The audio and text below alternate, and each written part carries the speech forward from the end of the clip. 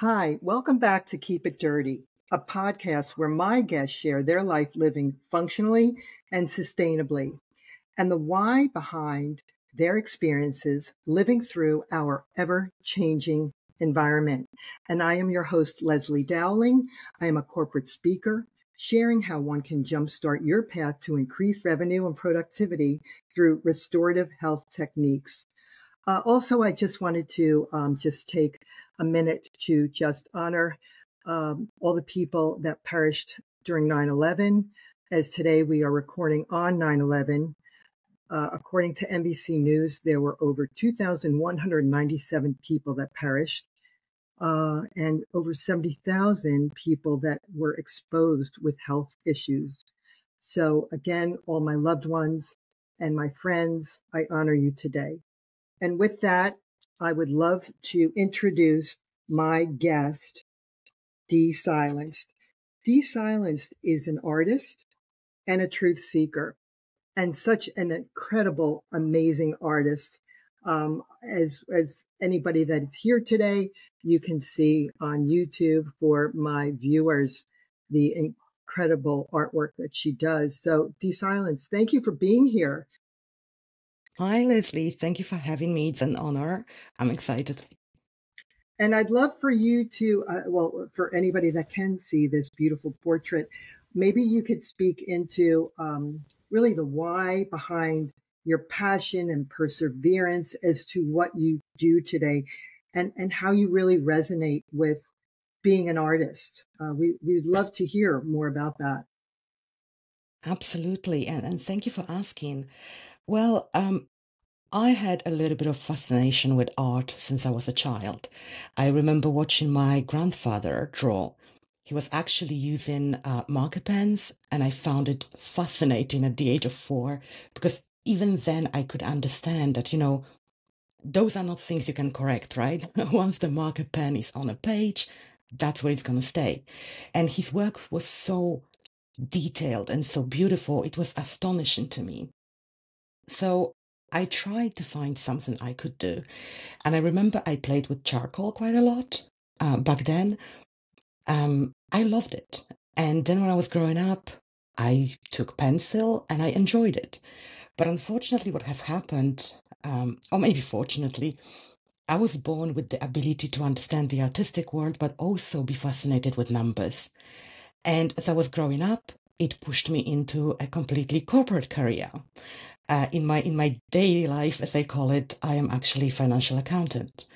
And for many, many years, that artistic side was unrealized. I just didn't have the time. I got myself into the little corporate rat race, trying to make a career, making sure that I understand everything and that I'm, reaching new goals every minute.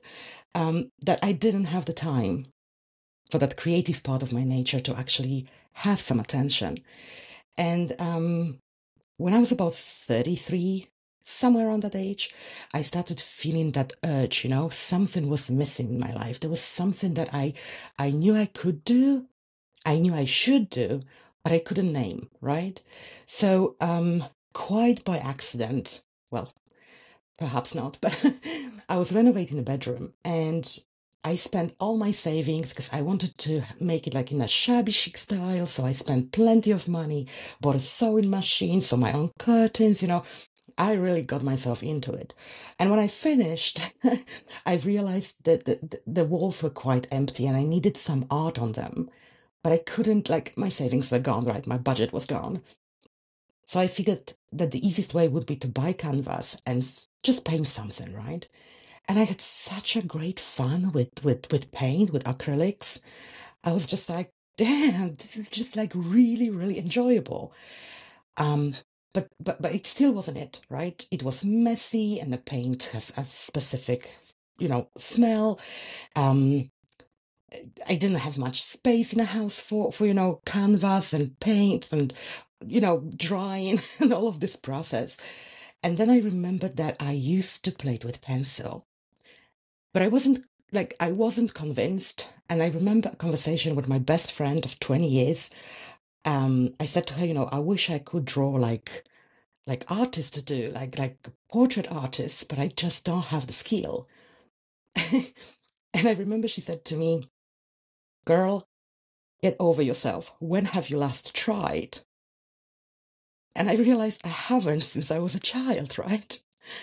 And because she challenged me, I was really petty, right? I thought like I'll prove a point. So I took a photo of her without telling her, and I literally drew her portrait. I wanted to prove a point that I can't, that she will not recognize herself even. But then when I finished, I was shocked that it had actually looked like a human being. And I had to call her and send it to her and basically thank her that she challenged me. It taught me a lot about myself. It taught me a lot about, my little mistakes and misconceptions. But that is my why. That is my why. That is the reason why I do this, because it's just keep calling me in, right? And I've learned to recognize that calling, and I really enjoy it. Well, you are just so talented and gifted. So are you still friends with the person that kind of was the catalyst to put you on this trajectory today? Oh yes, of course. Yeah. We are still friends. We're counting the years. We matured over 20. We're now adults in our friendship. Yeah, that's beautiful. That's amazing. So, and I did ask you this before, but I'm going to ask because a lot of people that are listening, they're just inspired by seeing people that are doing something that they really are happy and enjoying doing, right? We have one life to live. So why not tap into something that resonates with our heart and in our spirit? So when you were younger, did you said you dabbled with different mediums, or are you just have you been doing strictly stencils or pencil, or maybe you could speak more into like the portraits? Do you find that is really your calling right now, or do you see yourself expanding into other like larger canvas or other types of medium? Absolutely. So when I was a child, as every child, we had the art at school. So I was forced to use different paints and, crafts and arts and all of this beautiful and colorful world. Um, but I was always in preference of charcoal or pencil. Mhm. For some reason, I always been fascinated by the challenge it presents, right? You have one color and somehow you have to apply it in a way that creates an image in the viewer's eyes, right? It's it's just the technique that is required to make sure that you take out or highlight the most important parts so jointly they create that image. And for some reason, like I have this weird thing, for example, in my personal life, like I will not write in a blue pen. I just dislike it. I much prefer the black pen.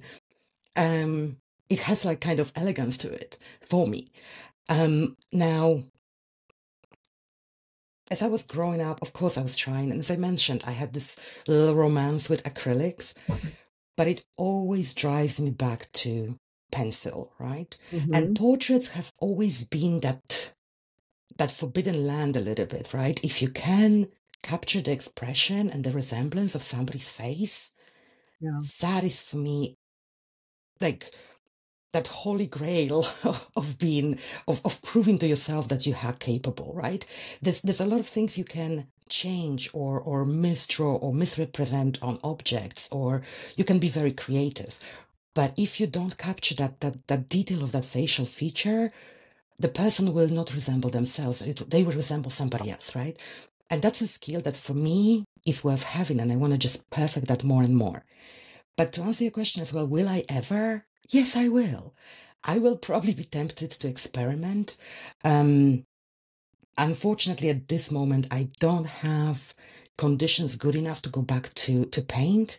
It requires space, and with paint, I always enjoyed more abstract type of expression, right? It fascinates me to take a bucket of paint and just kind of, just splash it everywhere and just play with it. And for that, I will require a studio space that I can damage. At the moment, it's not part of my journey and my reality. But in the future, why not? I think there's something amazing in every craft or art because it teaches you something, it pushes you somewhere else. It gives your mind that space away a little bit from reality for a split moment. You are so you know, into that creation, that you can forget everything. Like for me personally, it's a meditative method, right? And if I will go to anything else, I mean, portraits are not the only things that I would draw. I don't have many examples in this portfolio, but this is, for example, a metal bell that I drew. For some reason, I just liked the way it looked, so I wanted to capture that in pencil. So yes, by all means, bigger portraits, large expressions. It all requires a little bit more of infrastructure as well, but I'm not scared of a challenge, right? I'm scaling up, and anything can happen. Like every portrait I draw for my own practice or my own in my own leisure time will have different elements, for instance, to challenge me, right? Either it's going to be an intricate a scarf, or in this case this is crisp brown. I can't really, oh, let me try to turn it around.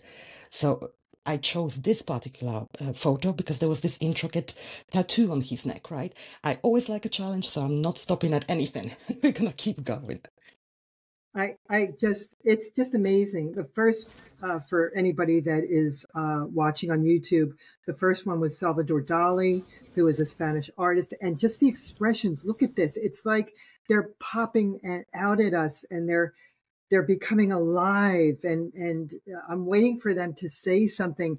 And I love the fact that you're you're not afraid to, like artists usually are this way, go out of your boundaries, because when we kind of are in a situation, I think also with the ebbs and flows of life, we tend to stick to certain mediums and then maybe just expand and not be afraid to. I used to color and not go in the space, in the coloring book, and I would just create another image beyond that on the space. And my teachers would say, "You're supposed to color in the lines." And I'd be like, "But I see more in this coloring book than you might not." And they just looked at me like I was crazy. So just being the nonconformist is just the self-expression of being able to not speak, but also to express it in other ways is really so powerful. And I, Yeah, and right? you know what? I mean, personally for me, and that doesn't necessarily have to be the reality for everybody else, right? Because we all organize our world in our own little ways, right? But I was always, when I was a child, I was also interested in writing. Like I wrote poetry. I was recognized in competitions. But I remember I had a conversation with my dad. That was at the time when I was writing. Um, I was quite upset one of the days. I must have been 14, 13, maybe. I was quite upset because I wrote a poem. I submitted that poem to my teacher. There was like a little competition, um, and it never got mentioned, right? So I was really upset. And I remember speaking with my dad, and my dad said, "Well, this is the worst that could have happened to you. I need you to understand that." And he said, "If you get and I remember I was trying to be smart, and I said to him, "Well, it could have been worse. The teacher could have said something bad about it." And my dad said, "No, that wouldn't be worst, because whether you get the good press or the bad press, you get the press, which means something that you have created moved somebody. And it doesn't really matter how. You may hear from somebody they don't like your art, but they had to stop for a second to acknowledge it in order to identify they don't like it. You already won. You were on their minds for a split second. So many other people that they will pass on the street won't be." And I carry this with me, right? So I don't really give up. I just want to keep going. And I believe that the more you break the rules, the more you experiment, the more you are likely to like discover your own style. Like be full expression of yourself. Not just copy somebody, not just do something because somebody taught you to do it this way, but you become your full expression. You do things your own way. And if you think about it, and not that I claim to ever be in that place, uh, I don't think if I even wanted to, but if you think about the greatest artists that ever walked this planet, They were the ground breakers, they were the rule breakers, right? Picasso was not doing what everybody else believed he should. And look how we value that art, right? So that's why sometimes things work, sometimes things don't work. But I am open to experimenting because I feel like there's more of me to give. So would you say artists are more really tapped in and tuned into their intuitiveness than the average person that maybe has not tapped into their creative abilities? Because I'd love to know your take on this. I think we all have it in us. We just have to learn how to tap into it, because I see a lot of people that are retiring now, and they're taking on new hobbies. And a lot of them never even picked up like drawing or anything. And all of a sudden, they're just these amazing artists. So I wonder if it's the wisdom, realizing that, it's now or never. I want to pick up something that I would love to do, a hobby. So what are your thoughts on that? I think everyone has this potential. You know, me being able to do this, I don't consider myself being special or anyhow, extra talented. I believe that this is a skill that you develop, but you have to be really ready to submit to it, right? I was not able to draw the way I draw today when I was looking at my creation through my corporate financial number oriented mind, right? It's not about quantifying, it's about letting go. It's not about strictly adhering to some rules. It's about breaking them. It's not about following somebody's say so. It's about deciding what you think should happen on that canvas, on that paper, right? Owning that process, like fully being submerged and immersed into it. And I think a lot of people just like the world that we live in today is very organized, right? You get up, you go to work, you raise kids, you have like order of events, and not much time is left for us to actually enjoy or dig deep into ourselves, right? And spend the time with ourselves and ask ourselves, maybe I would like to write something. Maybe there's something like maybe there's a book in me, maybe there's a portrait, maybe there's a painting, or maybe there's some sort of sculpture or another form of expression. It doesn't have to be even physical, it could be digital. But I do believe that everybody has something to give because we're all creative creatures. We've been given this wonderful creative mind. um, Many people that I speak to ask me, you know can everybody draw? Of course everybody can, and it doesn't matter how it looks like. Skill is a skill, can be improved in time, but just opening up enough to try and be ready to risk it. Be okay with the fact that something is not perfect, and be okay with the journey and the teaching that it gives you. Like drawing taught me so much patience, for example, so much appreciation of my own work. It taught me stepping away and not rushing things. So there's a lot of lessons there. So I think everybody should try at least. And if it's not, if you try drawing and it just frustrates you, if it's not for you, maybe it's going to be painting, maybe it's going to be music, maybe it's going to be writing. I would encourage everyone to find that creative expression where they can literally connect and let go. Such a, it's like, it's like very freeing feeling, extremely pleasurable. It's very cathartic, can you say, or just it's yeah, because art is a way of just unwinding, art therapy, which we have in the school system, in our school system.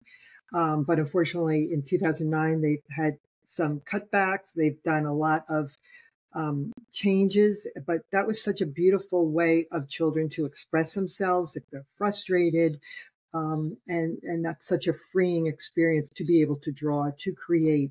And I think that's something that they should instill here again in the U.S. Did they have that? Do you know, in the European countries, having the art appreciation and instilling that into schools, which we used to do here in the U.S.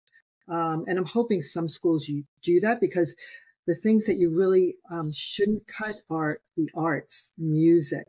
That's the first thing that they cut from schools. And I think it is so much needed to form who we are and to have solid um, foundation.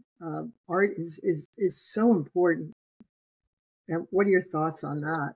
I, I, I, I don't have children myself, so I don't have to go through the schooling system, so I may not be the best informed, right?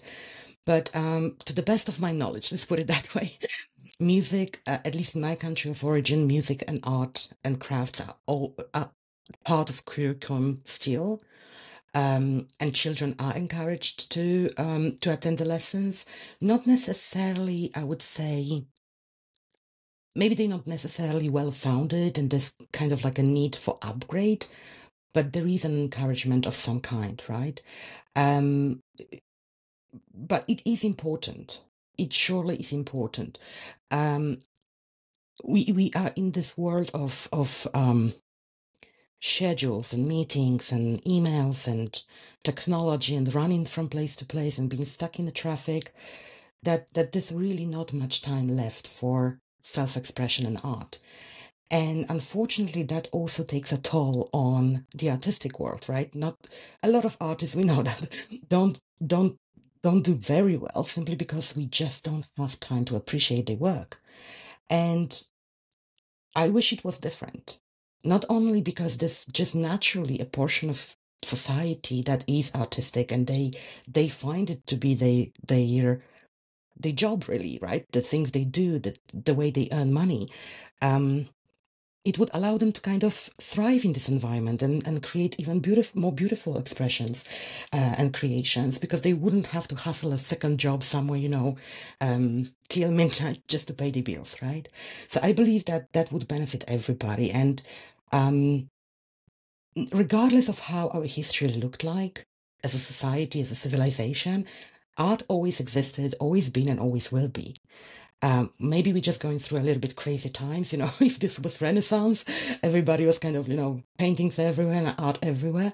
Now we're a little bit more into technology. So I think just because of that we shift in that focus, we just shouldn't forget to make sure that we still instill those artistic values into our, especially children and teenagers, so we can enjoy this art, you know, amongst our busy life schedules. Yeah, I really, just reflecting as you're talking, I didn't realize until I became an adult to um, realize how well grounded I am when it comes to appreciating other cultures. I had an opportunity with visiting family and friends, with first generation parents, and and art is so rich and goes back hundreds of years in so many areas compared to America, which is like a baby. And so you could just feel the convictions of people so wanting to keep their culture, their history, their art alive, because incredible museums that we don't have here in the States. I mean, we have the MoMA, we have Metropolitan Museum of Art, MoMA, and the Guggenheim, but nothing like, going to Versailles and all of the beautiful gardens and Rodin Museum and such rich history. And so for me, I guess having family that were artists, my mother was a hosiery designer, my father was always dabbling in art, really instilled in me that seeing how happy they were, I wanted a part of that. And I'm kind of removed now as a practitioner, and I want to go back to that because I miss that. Ah, look at that. The Pirates of the Caribbean, right? Johnny. Johnny Depp, baby. Wow. You and eyes, is that what was the most difficult thing to silence, to really perfect? Was it the expression in the eyes? Because you were saying, it takes a while to get to this level. Not somebody could just, oh, in a week, I'm going to be able to do this. I mean, what was the most difficult part of this technique? That the expression in the eyes, or what? Well, to be honest with you, there are different parts of, you know, every portrait is different, Yeah. right? And as I said, I always go for something that, or try to go for something I haven't done before. So it's either tattoo, like right here, you have very intricate kind of like hairdo. I always try to do different things. And I also test different techniques, right? I don't think I don't think I have my own technique yet, right? So I go from using different tools or using different methods of application or using or applying certain layers in different order. So what I particularly dislike, right, is specifically the hair. For me, the hair is always like I'm dragging that part, right? um, maybe because it's such a delicate element, it should look like it's swift and, our hair are moving all the time. And the more delicate they are, the better that looks. And sometimes I just struggle to get that swiftness out of the drawing, right? But I also dislike drawing very dark parts, right? So, whatever the pencil needs to be applied deeply into the paper, it requires several layers and it requires application in a certain order. So then it basically just melts together nicely. Um, there's always a challenge, right? Wow. But do you feel that as an artist, we're very critical on ourselves? Because the wisps of hair that you just showed me in the previous pages, it's as if you could touch it and it was so light and airy. And I'm like, wow, no, Desilenced gets it. Like she's like, it's so real that you could just go into the page, touch this, just like here, the layers and the depth of the light versus the dark. It's like you could dive into the darkness. So for me, I'm like, oh my gosh, it's just beautiful. So do you find that artists are more critical on themselves, um, like their own worst enemy, because they're always pushing and pushing for perfection or just trying something new? So yeah, I was just curious. I suppose potentially. Um, I have tendency to be critical of my own work, but that's only because I, I have this ambition, right? This beautiful plan. I want to learn to do it to the best of my abilities, and I set myself a goal. Um, and I will try to get there, right? For myself, just to prove myself a point. Um, and I know that in order for that to happen, certain things need to align in my technique, in my tools, like the selection of tools. I have to know exactly which tool I'm gonna use here or there. Um, so all of this goes into or brings me to the fact that certain portions or certain parts of the portrait need to happen faster for me, right? And I work on her probably half of the time that I have on a portrait is my fight with her. And I know that I probably should be a little bit more easygoing about it, but it just stresses me out. I have tendency, for example, to start portrait from her because I know that this is the most likely element that I'm going to be unsatisfied with. And if that works, then I fill in the rest of the face, right? But that's my personal fight, right? My personal ways of motivating myself, challenging myself even further, like darkness, right? As I said, this is time consuming, and it requires special techniques. And I know that it takes me a little bit longer today than it could. I know that there is a technique or there's a method that I either haven't found yet or haven't tested yet that would give me better effects faster, right? And for me now, all is about speed. I just wanna prove to myself that I can reduce the time that I need to finish a portrait. That's like an ambition. So yeah, I hope that makes sense. It's a little bit complex probably. No, no, because I find just with just being a one woman show, proving to my family after 4 years that I could figure out this social media thing, because I'm like an immigrant on social media apps in the sense that I don't understand a lot. I don't know this big engine of these teams of people, how they work behind the scenes. And I feel like such a newbie trying to learn the language. But once I do, it's like I'm ready to move on with my creativeness of doing something a little different, like having you as a guest and saying, why do I have to see the person? An artist is here today, my guest who's so passionate about what she does. Why not show her artwork? Or I'm going to have somebody that's going to walk through their organic gardens and being so proud of all that he's growing. Why not push the button? So I understand. I get you in that respect. Absolutely. Yeah. And so I also see that you've had really good role models. I mean, you talk about your dad and what he instilled in you. Um, or do you, who would, if I could ask you, who Mhm. would be your role model? That is a very good question. I don't believe I actually established one for myself. Um, I love my parents to bits, right?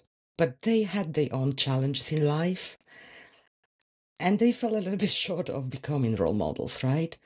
They made mistakes, and I today understand why, and I completely understand the circumstances, and I forgave them long time ago. But I wouldn't say that they were ready to become role models at that moment of their life, right? Um, and I was always on my own. That was my very lonely journey. I felt misunderstood. I felt misplaced. Um, I felt extremely lonely. And even though I was surrounded by, hundreds of people, because I was always sociable, but I didn't feel understood. And for many, many years of my life, I thought I was looking for that understanding. I was looking for that acceptance. And I thought that I can't be happy without it. And it only hit me probably when I turned 40. It literally hit me that it was okay, Leslie. Truthfully, that was my 40th birthday, dead on, because I heard from a person close to me something I didn't expect to hear. Mm. And at that moment, I was like, well, I've done life a wrong way round. I've done myself this service. So I immediately decided to do life the other way around. And now I know that I'm the only one that can make myself happy.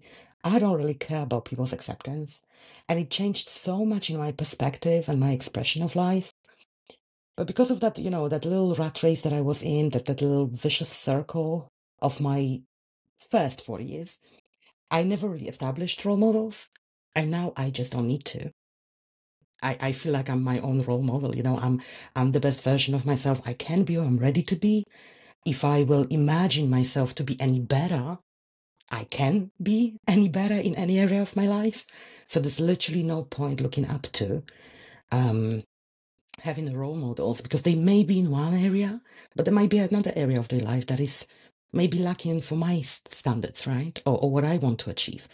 So I've decided just to build myself up in a way that I can be proud of it. And Desilenced, the name, is part of that journey. Um, I don't know if you've heard the story of the name. No. Can you share with everybody? Because we'd love to know. Okay. Okay. So I was going through a little bit of transformation probably like 5 years ago. And back then I've already started what I called a process of delabeling myself. Mhm. So basically understanding all the labels that are like upon me and identifying what they mean and what positions they put me in. So, for instance, right, we are all maybe we're all brothers, sisters, parents, maybe co-workers, maybe neighbors, right? It all means something, but it also all comes with expectation and imagination of how that relationship will work, right? With the stereotype, how it should work, how it should look like, what's allowed, what's not allowed, all the rules, right? I just felt overwhelmed. Mhm. So I try to delabelize myself, as I call it. and tried stripping that layer by layer, almost like an onion, right, to get to the core of who I really am. Am I just a sister, a daughter, wife, co-worker? Is there more in me?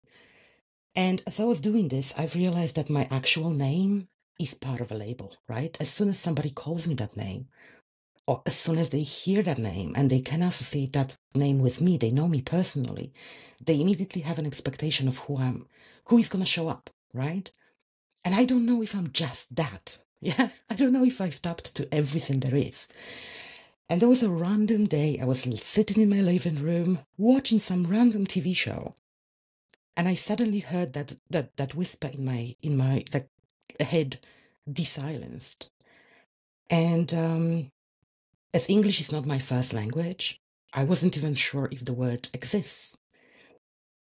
So I Googled it because it sounded funny at first. And I discovered the first thing that came up was a explanation that desilencing is related to genes, right? When scientists work on genes, they can silence them or desilence them. So basically activate or deactivate. And I found it so fitting for that part of my life.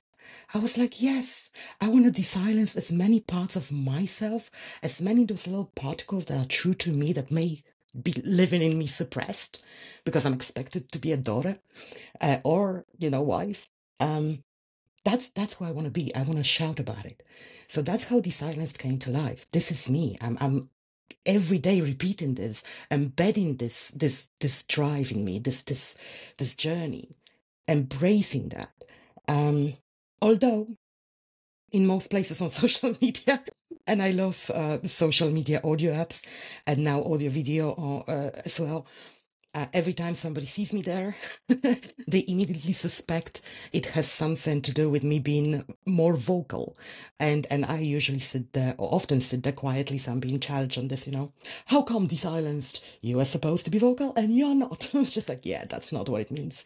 But that's just a story of the name.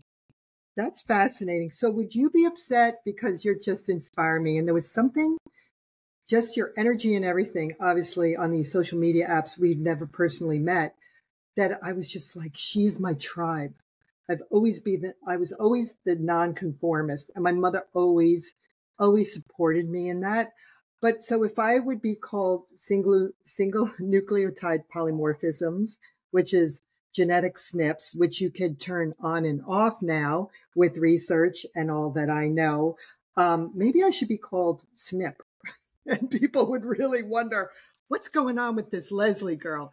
But I love the desilence, the just the way that you know, uh, evolved and true. And that's why I knew when I was going to ask you this question, nobody has ever answered it the way you did about being your own role model. Like you've been there, done it, but so many areas and glimmers of different people have these role model-esque ways about them, which is really interesting. But I do want to ask you two things. First of all, how do you pick your, what would you call it? People that your models that you draw. And also, do you have any interesting hobbies that maybe nobody knows about that you'd like to share today? Good ones.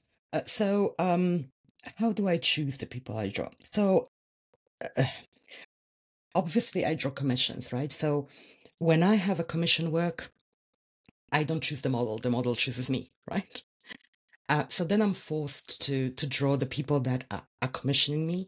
So it is creative, but differently. Now, when I draw for myself, and all of this, what you see here is basically my practice rounds. Um, I just choose something that moves me in that moment, right? So either I may have seen a movie and there was an actor or actress that I actually liked how they played, right? There might be an event like Kate here. There was an event. She came up came out publicly after months of us not seeing her, and I thought, my gosh, this shot of her, she seemed so happy and so healthy. It moved me. Um, like um, like this girl here. I absolutely loved the hair, right? I felt like, oh my gosh, I wish to have locks like this. This is beautiful.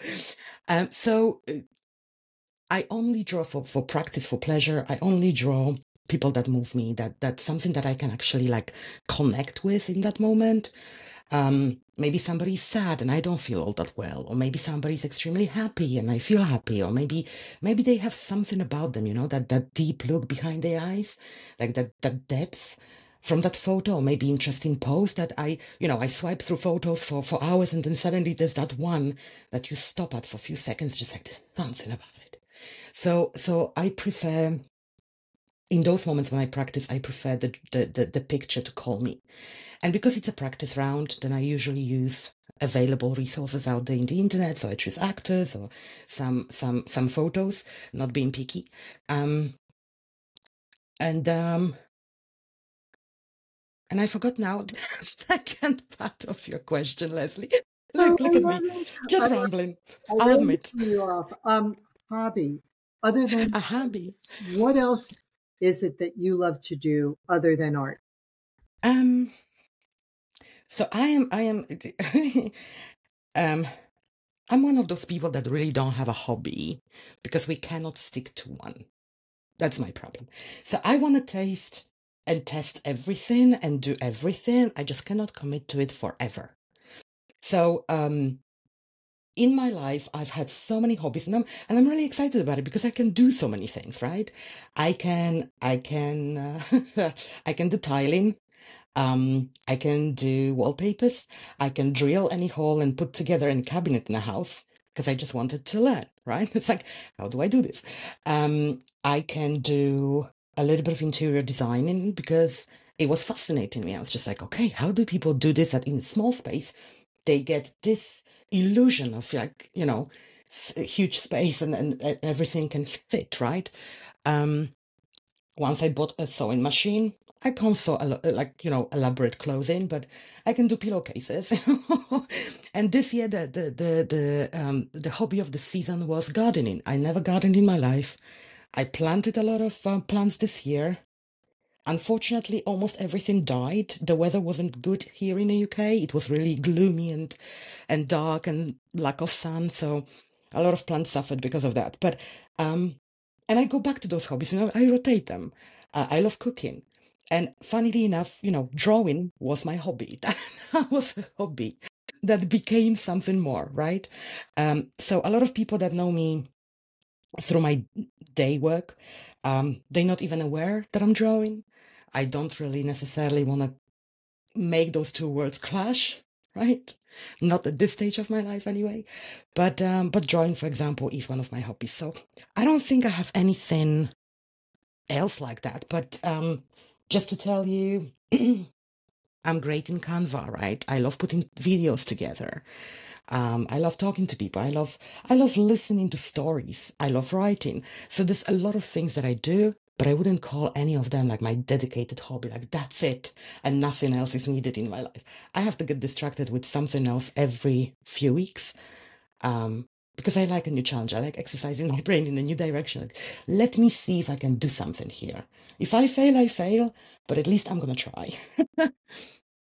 And I think that that's the key of not being afraid of failure, because the greatest artists and inventors failed several times before they had that aha moment. But as human beings, we were put on this planet to have our falls and fumbles. We're not perfect. And I think if more people just realize that and embrace that, the less critical we will be on ourselves, because I could be my own worst enemy. I was told that a lot when doing a lot of competing with horses and tennis and everything in sports. I'm very physical. That's the way I express myself. If somebody sat me down and said, you have to be behind a desk every day, I think I would want to pull my hair out, because I need to move my body. And I think it's just in my DNA, or it could be something from something else. So, but that freedom of expression and be able to just release uh, is so therapeutic. And I just really appreciate that we took the time and you took the time out of your day to be with us. And for all my viewers and listeners, thank you. But Desilenced, how can people reach out to you if they're interested in having something commissioned by you? Ah, that's the one. You just did that. Jeff. Yes, Yeah, that's we just did. amazing. Oh my So I am on almost every social media, but I don't really utilize social media too much. So I'm trying to correct the course and be a little bit more available.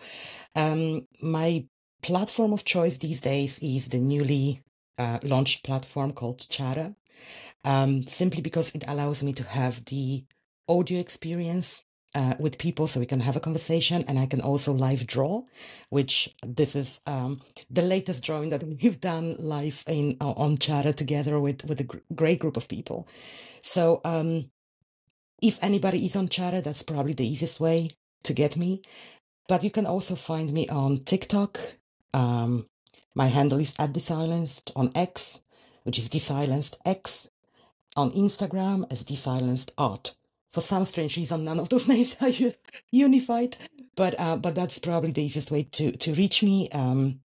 Message me if you're interested in conversation, of course, and if available, or if you even need an invitation to chat, I may probably spare one or two and get you there so we can have this experience of you seeing me draw and then having a conversation about art and anything else in life and actually experience this creation together. Oh, that wow. I'm just looking at his hair, the wisps of the gray. I mean, it's like I want to just touch his glasses and feel his beard. It's just amazing.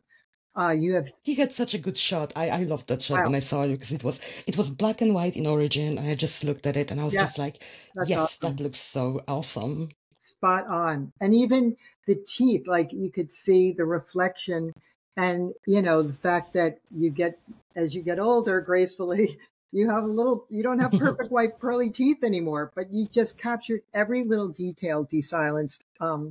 And was there anything else you wanted to share? Because I would love for you to come back and actually do a drawing, maybe for, an hour, just to give a taste for everyone to see uh, the beauty that you would have on your canvas. So, Absolutely. And I have to apologize. It was planned to happen today, but unfortunately my eyesight failed me oh, due to a little bit of a hay fever and, and a little bit of tiredness. It's just too blurry, and I wouldn't be able to entertain and yeah, probably give my work justice.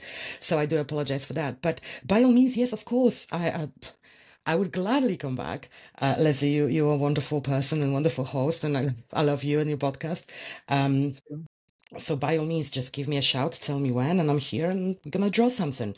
Maybe not the entire portrait, that will be probably a little bit too long for an hour, but this takes me like 8 hours probably. But we can come up with something, or maybe I can yeah. pre-draw something to some level, and we can take it from there. Sure. I would love that. I would absolutely love that. So again, thank you for your time. It's been an honor and also an amazing journey on Chatter. I have met so many incredible people and have been honored to be able to be in the beta group as it grows. So if anyone is interested, Chatter is the rage of social media now. It's an amazing app. And also, I just wanted to thank my viewers and listeners.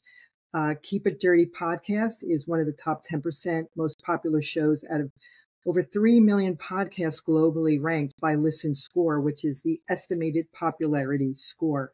And also, my dear friends have Free Yourself fragrances from Grosse France. They're all natural. They also they have their workshop. They have a place in Vermont and they use local artisans. So everything is eco-friendly, also green chemistry, and they give back 10% of their profits to different organizations. So if you have an opportunity for a limited time, you can get 25% off total purchases by entering code in all caps, KEEP it dirty at checkout. And again, that's freeyourself.com. For everyone, please get out there, ground with Mother Earth, and remember to try to keep it dirty. Take care, everybody. Bye.